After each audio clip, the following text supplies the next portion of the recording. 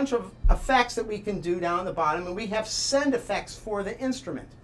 So if we wanted to have delay, we could have a send effect, a delay.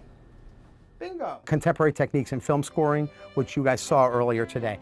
That class is really about what's happened in the last 20 years in terms of how the grammar and the syntax and the vocabulary of film music communication has greatly changed. We are moving step by step. Although people that never go to film scoring or they never know things about film scoring, like I didn't know much before I come to Berklee and study film scoring, nothing to be afraid of, you know. The film scoring program is just very varied. It's just a lot of classes, different subjects that come together into making the film scoring students very versatile and agile professional in the industry. When you're a thief, what do you have to do? What do thieves do? They do steal, but what do they do? They sneak around.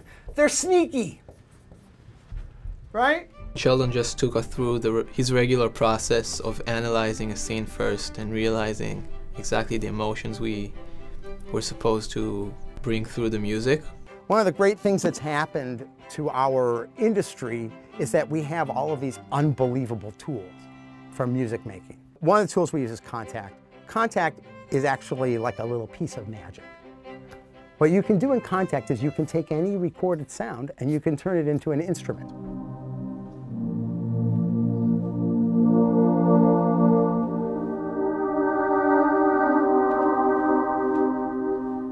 It's filmmaking.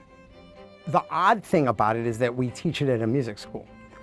Once you learn how to use the software, you have it for life. Film is the more important than the music. Music is just there to support the film. It really makes you think about stuff that you maybe know that you need to think about, but you don't really get how important they are to the final product or the final outcome and how your music sounds.